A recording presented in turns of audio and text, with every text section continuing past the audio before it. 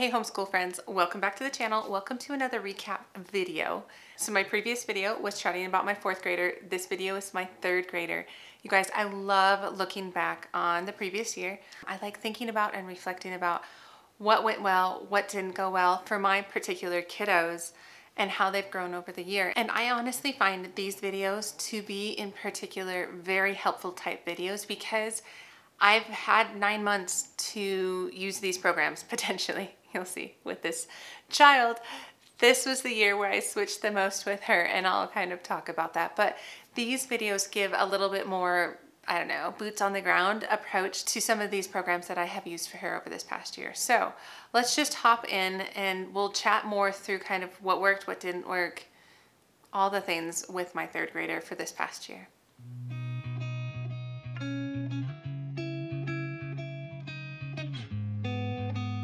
So hi, my name is Angie. Welcome to the channel. Welcome back. Like I said, today we're going to be talking all about 3rd grade, how it went, how challenging some parts of it were, especially if you have been following my channel and following my update videos, which I do monthly update videos on this channel.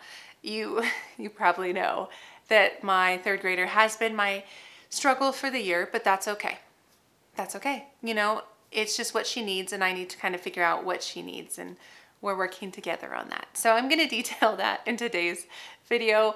I'm going to try and remember to link a playlist because I have done this every year, I think, for a number of years. And so you can kind of look through those videos. I think they can be more helpful, especially if you're using some similar homeschool programs. Okay, so let's jump in. So what I have is I have last year's video, which I will kind of put up. And what we're going to do is we're going to go through it and chat through a bit of what my plan was and how did it go.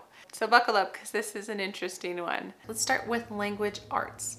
So with language arts, I am doing a twofold approach with her as well, using both Sonlight and Logic of English. And I use them in a very complementary fashion. Basically, I use Sonlight for readers as well as composition, so writing. And then I'll use a little bit of their copywork and sometimes the copywork application, which I'll get into in a second. But then I have Logic of English that covers all the other subjects, like spelling, vocabulary, grammar, things like that. Okay, you see that I hopped into language arts. We're gonna camp here for a while. And actually, I feel like this is gonna be where I spend most of my time. And then I'll get to some of the other subjects and you'll see that those have gone relatively better. But I said that I was planning on kind of a twofold approach, Sonlight Language Arts plus Logic of English. We're not using either of those currently. We're not using either, but that's okay because I learned a lot about my daughter. What I wanted was I wanted those two programs to work together because they're very complementary. So I'll start with Sonlight. The readers, amazing, outstanding. I love them. I would not trade Sonlight readers for anything. I would use them and I continue to use them throughout this year even though we switched away from Sonlight Language Arts. And so readers, top notch. We'll start with that. As for what happened first, Logic of English kind of fell off the bus first, I would say. So what happened is I started using it with her because it's such a solid program. I really believe in it and I believe the education I would have given my daughter in language arts and understanding how it all works would have been super solid. She's just not the kid for it, or she wasn't at the very beginning of the year when she was a newly turned 8-year-old. I feel like 9 would be a better year to start essentials in my opinion, or at least that's one I did with my son and it worked better for him. But at the same time, I still am not sure I believe that Logic of English Essentials would work for my daughter just because it is very straightforward. It's very rules-based. It's very black and white. It's very like memorization, practice, practice, practice, practice, which really works well for my son.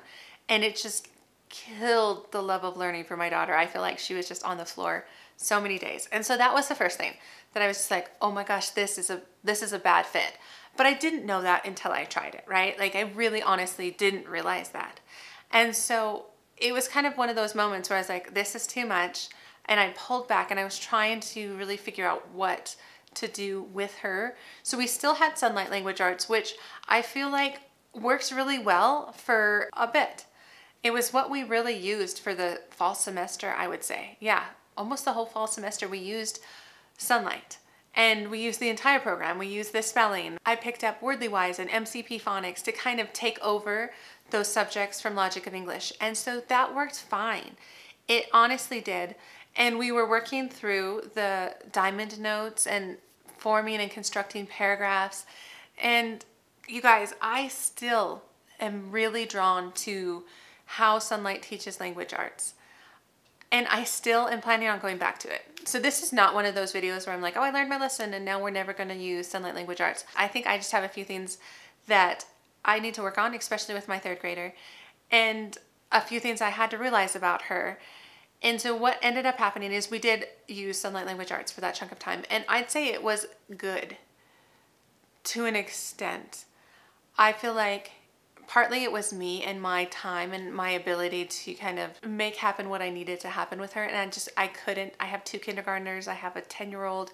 We're just really busy. And so a few things were falling off. And the big thing that was falling off was the writing or the creative expression.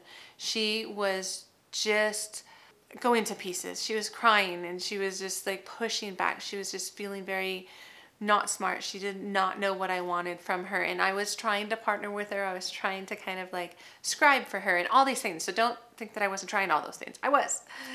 It just, she wasn't doing well with kind of a blank, open slate, if you will. And so what I decided to do around mid-year was I switched her to The Good and the Beautiful. And it's been a really good fit. She enjoys doing it. She thinks it's beautiful. She does. She likes the tandem reading, how we read together. Like I read a page, she reads a page. She likes those readers, and those stories are really sweet. We're not doing super well with the spelling still. That's kind of on the table for maybe that won't be sticking around for next year. But otherwise, it's going well. The composition part of The Good and the Beautiful, I'm liking so far. I feel like she likes it mainly because it gives more scaffolding. Like it'll start with the opening sentence and then it'll have her fill in the rest of the sentence, and then it'll start with this first chunk of the next sentence, like also I like, and then it leaves it blank, you know. And so it just kind of gives her those transitions is probably the best word for it as she practices her writing, and she has thrived under that. So I think those things are good, and it's taught me a few things about my daughter, whether she becomes my kiddo that just sticks with the good and the beautiful or not. I think we're in a better place than we were at the beginning of the year with language arts. We started with Sonlight and Logic of English. We are no longer using either of those by the end of the year. It is what it is. I'm not thinking that they were bad choices. That just, we learned some things, and I have to give myself the space to learn those things. You know what I mean? And not be so hard on myself that like I should have known or anything like that. She is different than her brother. She's different than all her brothers, and we're trying to work that out. So that's language arts. Let's see what comes next on this video. So that leaves some language arts independent subjects, starting with some handwriting.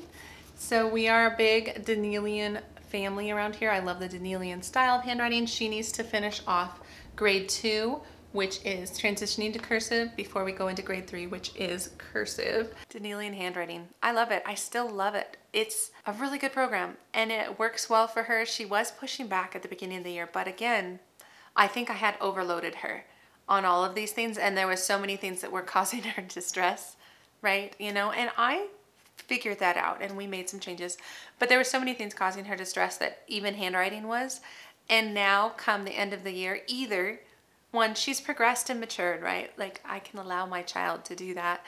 Or 2, she's a little less overwhelmed in other areas that handwriting is no longer a big deal. And she'll just do it and she'll practice her cursive. What we did end up doing kind of to tide her over as she was kind of struggling with it is I would just write it out for her. There would be worksheets that would have the child going from like a printed phrase to where they have to write it in cursive, and there was no like model of that phrase in cursive. What I would just do is I would write that phrase in cursive and she would copy my model, if you will. And it just worked better. So I just adjusted for her, but I don't even need to do that anymore. So handwriting was good. And then at 3rd grade, I like to start a couple other subjects. The first being reading comprehension skill sheets. These are from Rebecca. I get grade 2 because Rebecca's always ahead, but I feel like these I hold loosely. The only reason I like using these, and this resource, I'll just hold this up too, it's the Test Prep grade 3, which we won't use till next year, till right before we take the standardized testing, is my state requires standardized testing, and I kind of appreciate having that little bit of accountability for myself, and just it's more a check on myself and what I'm teaching. Oh, yeah. So we did do Abeka's reading comprehension as well as the test booklet. And so we standardized test. I really like it. I mean, I don't like it. I don't like doing it. The kids don't like doing it. I like having the results. I like understanding where my kids are. I've been able to glean information from those tests in the past, and we will continue to use them. I only use these resources to help my kids feel more comfortable. I'm not like, oh my gosh, they need to practice this so that they can get high scores. I'm more interested in what they actually know. I just don't want their test scores to be impacted because they're not familiar with the structure of these types of tests. So especially the reading comp has been good. Like, it's good for her to just read through the story and see if she can pull out those things. Yes, we do a lot of discussion and reading comprehension with our Sonlight program. By all means, that's our biggest way of just chatting. But the standardized tests are not chat-based. Like, we can't discuss things. And so these help with that. And then 3rd grade, we also start typing. So I will be starting her in typing 1. This is the Good and the Beautiful. I like them because they're reusable. My son has been working through this and he's finishing up this summer. And so she will start typing 1. I'm putting together a computer station in our schoolroom so we can use more computer stuff. All right, next, typing. So 3rd grade is kind of when I started my son on typing, and that's what I decided to do with my daughter. We use the Good and the Beautiful. It's just really easy to just use a Word document. And I don't know, I feel like, yes, I could get kind of an online program, but I like it. It's simple and they're doing just fine. And she's slowly teaching herself how to type. It's definitely an independent subject. I don't sit over her while she types, but I think she's doing a good job. And then we always do these mind bender books, and I have her grade 1-2 book, which she hasn't finished all the puzzles in here yet, so she'll work her way through that. And then I did pick her up grade 3-6, but these ones are pretty tricky. My son had a tough time with them, so I'm expecting she probably won't get too far into that book, but I have the resource for her in case. And then logic. She loves the logic puzzles so much that she flew through these and was out of pages by like mid-year. My kids love the logic books, the mind bender ones in particular, and they just run through a bunch once they get to the level where they can understand it. But then like the books will kind of up the ante a bit and it'll be just a little harder, and then they'll suddenly be overwhelmed by it. And then we stop. And then we wait until they're mature for that, and then they run through a bunch of them again. It's just how we do mind benders. And so yes, that's been a success. I feel like I hope they have those for a long time because I highly enjoy those puzzles. I remember from my childhood getting to work through tons of those types of puzzles. So math, we are still a Saxon family. I'm not switching that. She is going to be going into Saxon 3 next year. So I have the big old teacher's manual here, and I picked up all the student sheets and the flashcard packet, right? So I am all set for her to go into level 3. All right, guys, that left us with math. So you could see that we're using Saxon, and that wasn't even on the table as something to switch. So Saxon Math 3 was what I had my daughter do this year with Nicole the Math Lady. I had not made the decision to go with Nicole the Math Lady at that point in time when I recorded that video, but later last summer I had done a comparison video, which I'll link above, of some of the more popular online instructor type videos that go with Saxon. We decided on Nicole the Math Lady. It's been a really good fit. I feel like my daughter is doing well with math. I feel like she needs more math fact practice. I feel like that's what we're going to be spending this summer on probably, is to solidify some math facts. Even like subtraction and addition sometimes gets her. And so I do have some resources. I have the like Kate Snow resources, the addition facts and subtraction facts that stick resources. I'm not sure if I'm going to be using those or what, but I also want her to work on her multiplication facts. Otherwise, I feel like she's doing really well. What trips her up is the facts, but yet what also like makes her like cry a puddle of tears is practicing math facts or skip counting or anything like that I try and make it fun. Like we'll toss a beanbag back and forth or whatnot. She just struggles. And I think for her, just her personality is, it's like she wants to know it without having to practice it. I'm coaching her a lot in that and teaching her a lot, mothering in a way as much as being her teacher, to teach her that like in order to progress, things are hard as you're learning them, and then things become easy as you get better. But if you don't want to put yourself in that hard spot, you'll never progress. I was like, I have the example of her kindergarten brothers. I was like, yes, you could go back and do kindergarten math and you would rock it. You'd never have any problems. You would get nothing wrong. But do you want to stay at a kindergarten math level? And she's like, of course not. You know, and I have to remind her of those things, that this is growth. This is normal. This is part of life, and to be able to embrace that stuff. So anyway, that's a little tangent, but I'd say Saxon worked for her.